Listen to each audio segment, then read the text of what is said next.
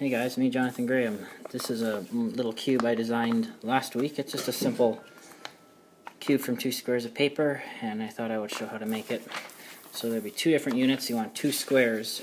This is from 6-inch squares. So these are duo. They have a lighter side, but this is how we make them. We're going to start. There's 2 different modules. So we're going to start with the white side up. In this case, the lighter orange. And fold in half both ways, horizontally and vertically, just like this. Make sure you line things up well when you do this. You're going to fold the edges to the center, rotate, fold this edge to the center, and you're going to unfold this edge, and you're going to fold this in half to reinforce the crease there. Now you're going to fold these edges to the center.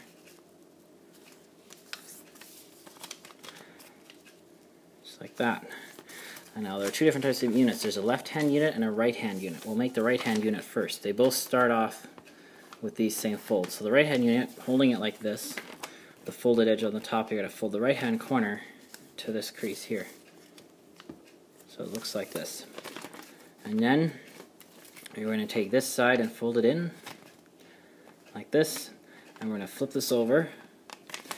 And we're going to make a valley fold here and a valley fold here. And so the easier way to do it is you hold it like this, bring this edge to this crease, and just creasing this one square. Now we're going to rotate it here and bring this edge to this crease, folding this square in half.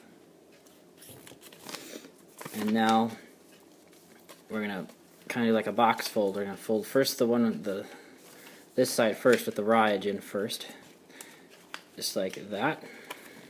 And you're going to bring this side in. It'll fold in like this. And now with this tab, there's a crease here. We're going to fold this over and kind of fold it inside if you want, but you really want it to be like that. That is one module complete.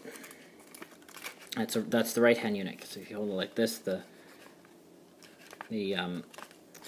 this here is on the right side. Now we're going to do the left-hand unit. It's pretty much the same. Fold white side up. In this case I want the dark blue to be the outside, so we want to fold it like this, just like before. Unfold, fold in half, unfold, fold this edge to the center, rotate, fold this edge to the middle, and unfold. Rotate so it's like this, and bring this edge to the center. Make sure you line things up when you do this so everything turns out well. Rotate it and bring this edge to the middle. So it's like that. Now this time we're gonna unfold not the right side, we're gonna unfold the left side. Make sure the crease is reinforced there. Unfold the left side and fold this corner down. This is the left-hand module.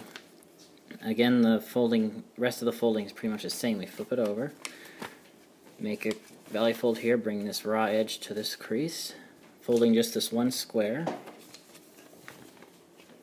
And now this side, we do the exact same. We're going to bring this raw edge to here. This is double layer, so it's a bit thicker. That's why you want to use paper that's not too thick for this. And then flip over, and now bring this side in, collapse on the existing creases, and bring this side in, folding in on the existing creases. See, now this is the left-hand unit. You can see here, this is on the left side. Now we're going to fold this up on the existing crease. Make sure to crease it really well. There's quite a few layers, and it should be standing pretty much straight up and down, vertical like that. Now for the assembly. To assemble your cube, you're going to take the units like this. So you're going to take, it doesn't matter which one, in this case this is the left-hand unit, and hold it so that this diagonal is on top, this one, so it's on the bottom. You're going to take this flap and just put it like that inside this module.